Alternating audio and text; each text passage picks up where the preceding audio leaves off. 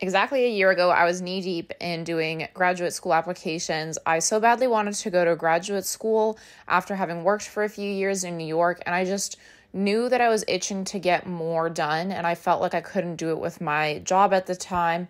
And so I applied to many graduate schools and got into one of my dream schools, which was Columbia University, and now have been studying full-time. And here's a little snippet of my life now that I dreamed about exactly a year ago. Hopefully it gives you inspiration that you can do it too. Normally my day starts off always with a cup of coffee before I do any work. I feel like this is my grounding meditation that gets me going for the rest of the day. And I try to stick to a writing routine in the morning around 6, 7 a.m. I've been trying to do more creative writing in the mornings before I start my schoolwork, although I have to admit that sometimes this works better on some days and not others, depending on the level of assignments and work that I have going on during the week. But this separate time to actually try and do my more creative things has been extremely helpful. Then I always have to go take Mia for a walk. This is a non-negotiable as the dog has to get walked. And I find this also just clears my brain much better. As students, if you're a student, you do end up staring at your screen a lot or sitting in the library and doing research and reading so many books and articles that your brain kind of just wants to combust. So going out into nature is wonderful. Even if you don't have a dog, just go do it. This park is specifically Central Park. I have never gone to Central Park as much as I do now, and I completely love it. Here's little Mia running around.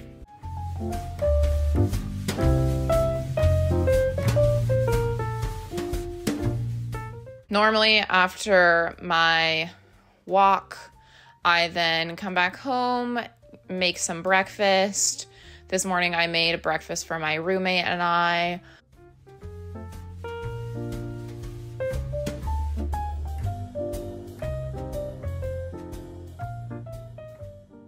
And we had a little chat while we both got ready, which was extremely nice. Then I got ready for the day and headed off onto campus. So I spent the morning at the library just because I had to do quite a bit of research and reading for my classes.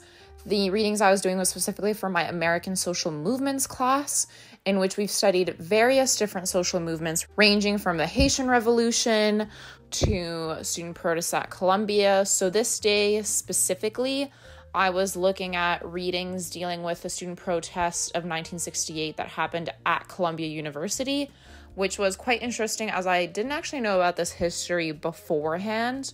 And I think it's always good to know about the type of political activist work that happened of any institution that you're part of, especially if it concerns a lot of policies that you're currently dealing with as a student body or as an employee, and how those interact together.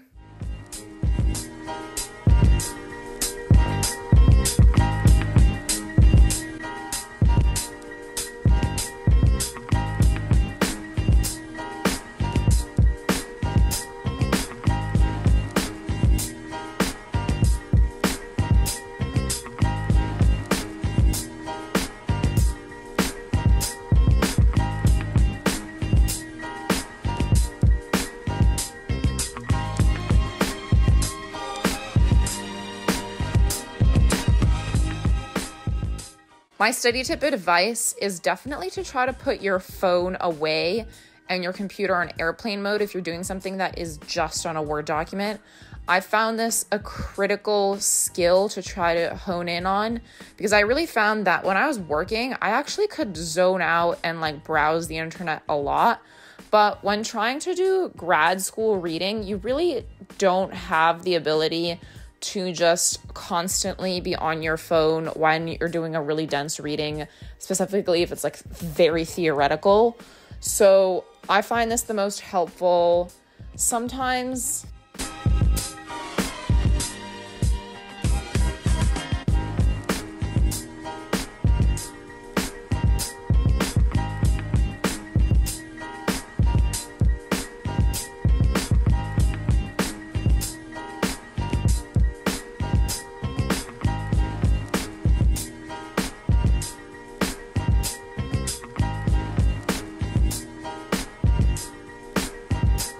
after having a study work session, I then headed off to a lecture that was happening midday with an author that was being hosted at one of Columbia's centers. It was extremely interesting. And then I had to head off to my class. The class that I went to this day was American Cultural Criticism. We have been studying what the traditions of cultural criticism, specifically within a U.S. context, have been, and various cultural critics such as Susan Sontag.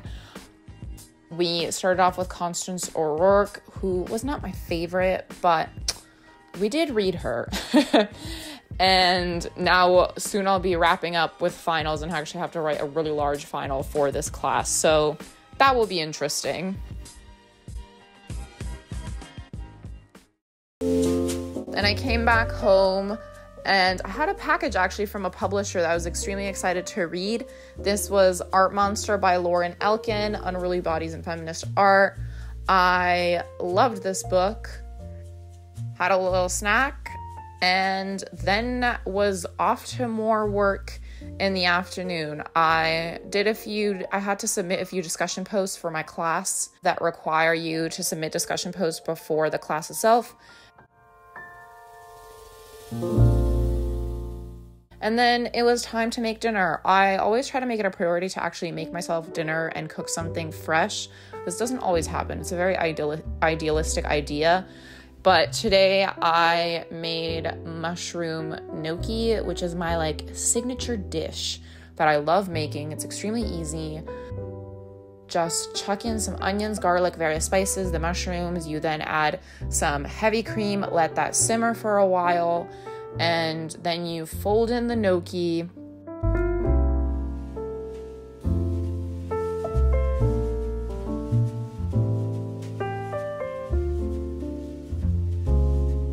Put on some Parmesan, and voila.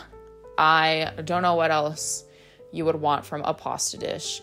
It's just started to get really cold, and I feel like whenever it gets really cold, I crave very cheesy dishes, and this just had to be one of them. It satisfied my cravings. I had some dinner while watching some YouTube and just tried to really zone out.